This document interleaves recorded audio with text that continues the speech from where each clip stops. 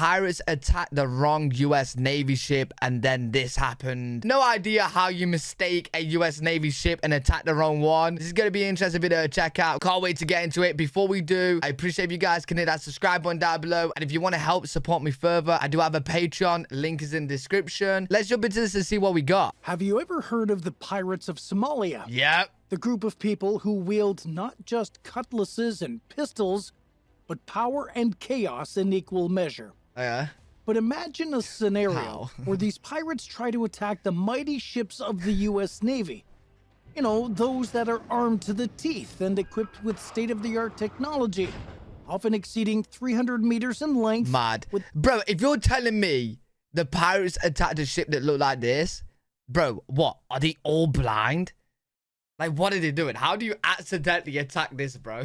The capacity of displacing 100,000 tons?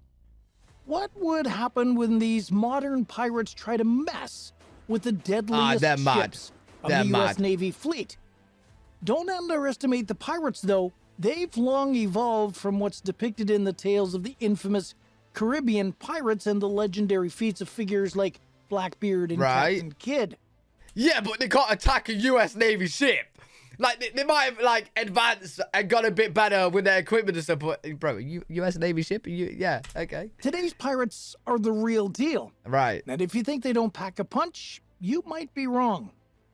Join us as we delve into the gripping account of how a notorious band of Somali pirates set their sights on the MV Maersk, Alabama. Are they mad? We'll soon discuss what happened when the US Navy deployed the USS Howard destroyer, and how it took the United States and several other nations to negotiate with the Somali pirates for the release of the ship. What? You're telling me they had to negotiate for the release of the ship? What, a US Navy ship? Us to wonder yet again, do pirates actually stand a chance? How did piracy start in Somalia? Somalia, in the Horn of Africa, faced a lot of challenges. Wars, poverty, and no law and order led to piracy off its coast. In the 1990s, Somalia had a big war after their president Siad Barre was removed. Right. Without a strong government, groups with guns started trying to take over. Foreign boats took advantage of this mess. They stole fish and dumped waste in Somalia's waters. Yo! So local fishermen turned into pirates to protect their waters and earn money. Yeah, bro, I ain't gonna lie. I would be mad as well if I was them.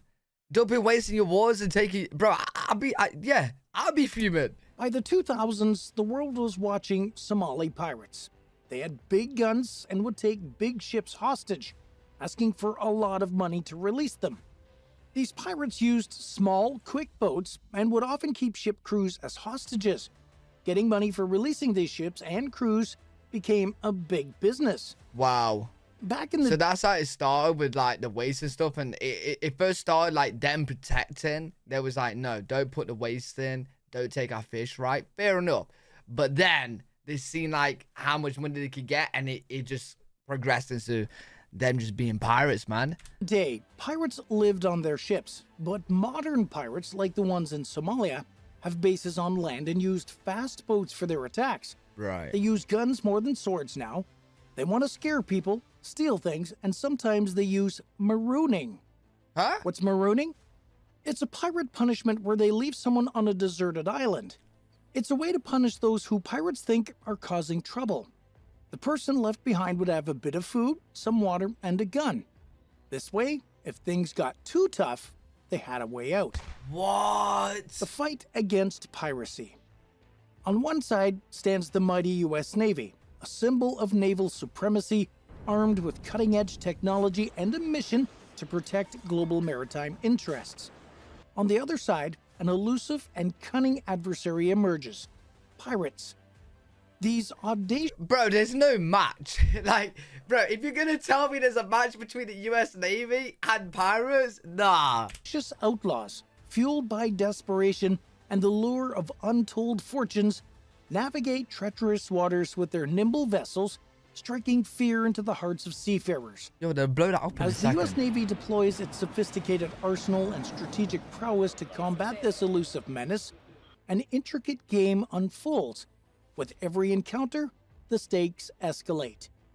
In the face of the grave threat posed by pirates to maritime trade and the safety of seafarers, the U.S. Navy has devised a comprehensive approach to tackle this age-old scourge head-on. Oh, yeah? Central to their strategy is the implementation of non-lethal deterrents, which play a pivotal role in mitigating the risks when encountering such threats. Wait, did you say non-lethal? Did you say non-lethal? When you got pirates coming at you, you're gonna try and be non-lethal? But why non-lethal weapons? Yeah! Why not just use full force against the pirates? What? These are questions up for debate. Regardless, the U.S. Navy strives to deter and dissuade pirates from engaging in acts of violence and piracy, thus safeguarding the well-being of those traversing the high seas. Amongst the methods employed, long-range acoustic devices, or LRADs, are one of the most popular. LRAD systems emit powerful, focused sound waves, which are basically pain-inducing audible beams. The sonic weapon produces a high-pitched noise that is higher than the tolerance level of an average human being, deafening the victims and preventing them from coming any closer. The mighty water cannon is another widely utilized non-lethal, offering an effective deterrent against piracy. Bro, I don't get that. Your ship is being attacked. Why you do it? Why? I don't get it. Why not? I'm so confused. What if your ship's being attacked, bro, by pirates with guns? Why even do non-lethal? Like, you're technically like in a battle. Do you know what I'm saying? Powerful device projects a forceful stream of water, creating an impenetrable barrier that dissuades pirates from boarding merchant vessels. Moreover, the water cannon's ability to swiftly fill pirate boats hampers their mobility and restricts their maneuvering capabilities. Plus, we all know what happens when water fills up in a boat. True, true. Other more powerful methods include stun grenades, electric secure fences, laser devices, and dazzle guns, which are certainly non-lethal, but extremely painstaking to say the least. The U.S. Navy under attack. During its service, the USS Nicholas, FFG-47, encountered a dramatic incident involving an attack by pirates. Right. In April 2010, while operating in the waters of the Indian Ocean, the frigate found itself engaged in a tense confrontation with Somali pirates. Don't tell me they do non-lethal, bro. Like the way I'm seeing this is like America dealing with a bug problem. Do you know what I mean? Just whack it away. I don't know, spray some water at it. Flick it, bro. Like, what? What? The incident unfolded when the USS Nicholas detected a suspected pirate vessel, referred to as a skiff, in the vicinity. Okay. The frigate's crew swiftly mobilized and initiated appropriate defensive measures. As the pirate skiff attempted to flee, the USS Nicholas, acting in accordance with its mission to combat piracy, commenced pursuit. In a remarkable display of skill and precision, the USS Nicholas managed to intercept the pirate skiff. As the situation escalated, the pirates aboard the skiff opened fire on the frigate, initiating an exchange of gunfire. What? The crew of the USS Nicholas, well trained and resolute, effectively defended their vessel against the pirate attack. The engagement resulted in the apprehension of several pirates, while others were forced to abandon their skiff and flee. The successful defense of the USS Nicholas showcased the ship's robustness and the effectiveness of its crew in combating piracy threats. Right. This incident highlighted the lack of sophistication among most pirates, who often make irrational decisions and target vessels larger than they can handle. Another notable attack made on the U.S. Navy by pirates occurred... I don't get these pirates, though. Like, I totally understand them attacking, like, cargo ships and stuff, right? With good, like, loot on. You know what I'm saying? But, like, what are they doing? Attacking U.S. Navy ships? What are they doing, bro?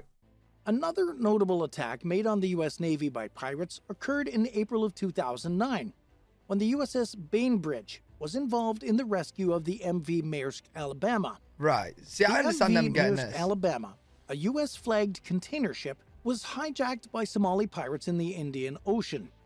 The USS Bainbridge, an Arleigh Burke-class guided missile destroyer, subsequently responded to the distress call and reached the scene.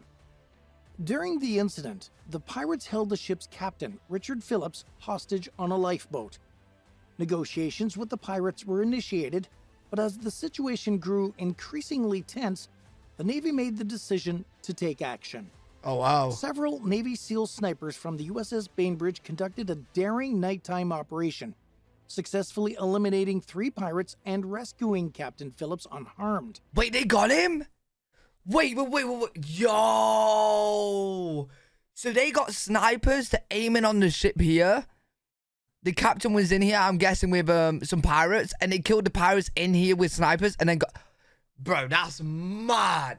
Successfully eliminating 3 pirates and rescuing Captain Phillips unharmed. What? This operation, known as Operation Neptune Spear, showcased the skill and precision of the U.S. Navy in countering piracy threats, even in dire encounters. Wow. It's that was a tough situation. That the United States has been fortunate to possess strong capabilities in the fight against piracy. But other nations encounter more significant obstacles when dealing with this maritime menace. Factors such as resource disparities, geographical considerations, and varying levels of international support contribute to a less advantageous situation for many countries in their efforts to combat pirates. U.S. Navy capabilities. Oh, we know these. Let's delve into the prowess of U.S. Navy ships, which, interestingly, some pirates believe they can challenge. To state the obvious, the U.S. Navy boasts the world's largest and most formidable fleet. The Zumwalt class is the pinnacle of surface combatants, showcasing innovation in naval capabilities. What is that? USS Zumwalt, the headliner of this class, is engineered for diverse missions from deterrence to sea control. These destroyers reflect the U.S. Navy's vision for the future. They're not just for today's challenges, but are crafted to integrate emerging technologies and adapt to new mission scenarios. That's just looks so strange. Like, imagine you're on that beach right there, or like the coast, and you're seeing that come in. But am I seeing things right? Like, what is this? Speaking of advancement, the Zumwalt will soon incorporate the Pentagon's common hypersonic glide body. This system, soaring at Mach 5 or more, can obliterate targets just with its astonishing velocity. On the other hand, the Arleigh Burke-class guided missile destroyer holds its place among the world's elite ships. Commissioned in 1991, it remains a linchpin in the Navy's fleet. These destroyers come equipped with an arsenal that can deter a spectrum of threats, from aerial to subsurface. Pirates even thinking of confronting an Arleigh Burke-class would be courting disaster. Bro, honestly, like, if they think they can take on any of these, they are... Bro, I don't know what's going on in their heads. Especially given its Aegis combat system that can track, target, and destroy threats swiftly and effectively. The sheer power of these missiles can neutralize threats in mere seconds. Pirates considering challenging such a force? That'd be a grave miscalculation. Yeah. But for some reason, pirates still end up attacking U.S. Navy ships. So here's a question for you. Why do you think these pirates try and attack such huge vessels? And what do you think about using non-lethal weapons? Share your thoughts in the comments below. Wait. So, like, I thought the video was going to tell us a reason why they are attacking, because I want to know. You guys got to let me know in the comments. Why do you actually think they are attacking, and why do you think they can? Because, honestly, bro, like, it don't make sense to me how the pirates can look at the ship and be like, yeah, we can take that on. Like, for what? And non-lethal. Bro, I ain't gonna lie, right? If you're being attacked by pirates that's using weapons, why use non-lethal? Just get rid of them. They're attacking you with weapons. You know what I'm saying? A united front against piracy. In the ongoing battle against piracy, prominent organizations such as the International Maritime Bureau have emerged to play vital roles. The IMB serves as a crucial monitoring and documentation body, providing essential information on piracy incidents worldwide to governments and authorities.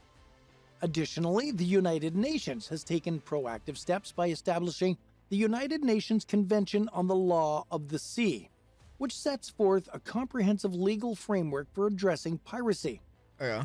The UNCLOS mandates international cooperation among nations in apprehending and prosecuting pirates, regardless of their nationality or the location of their criminal activities. Right.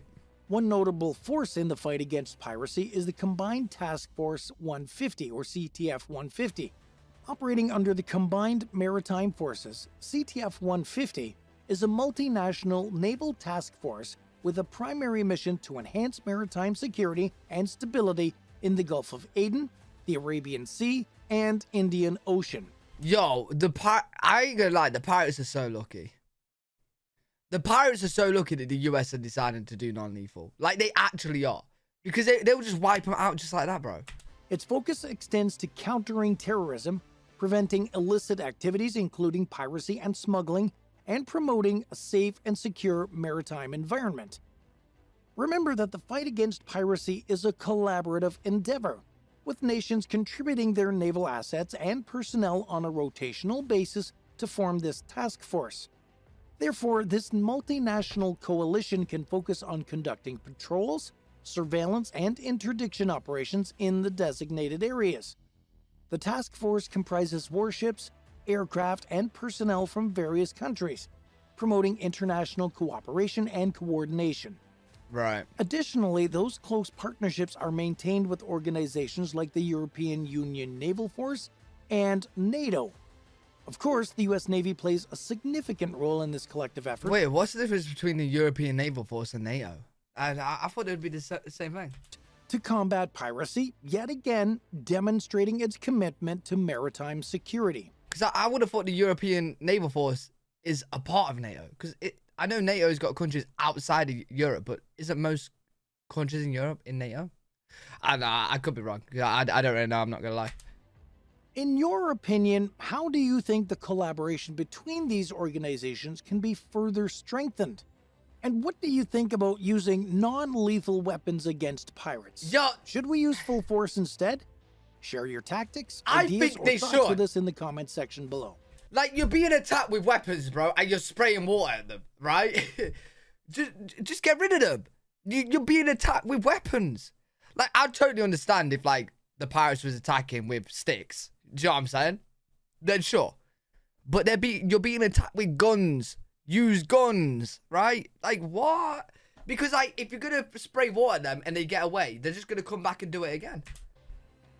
All in all, through active participation in multinational operations such as the Combined Task Force 150, the U.S. Navy plays a crucial role in deterring and countering pirate activities in vulnerable regions.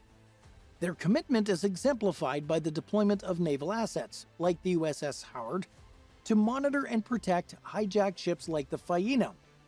Collaborating with international partners, the U.S. Navy demonstrates unwavering determination in protecting global trade and ensuring the well-being of seafarers. Our deepest respect and gratitude go out to these courageous men and women who bravely serve in the ongoing battle against pirates. Their selflessness and unwavering dedication deserve our highest admiration. Yo, they got a lot of respect for following the orders of non-lethal. Because I guarantee you there's going to be so many people on that ship that's going to be like, yo, why don't we just do lethal and just get rid of them? You know what I'm saying?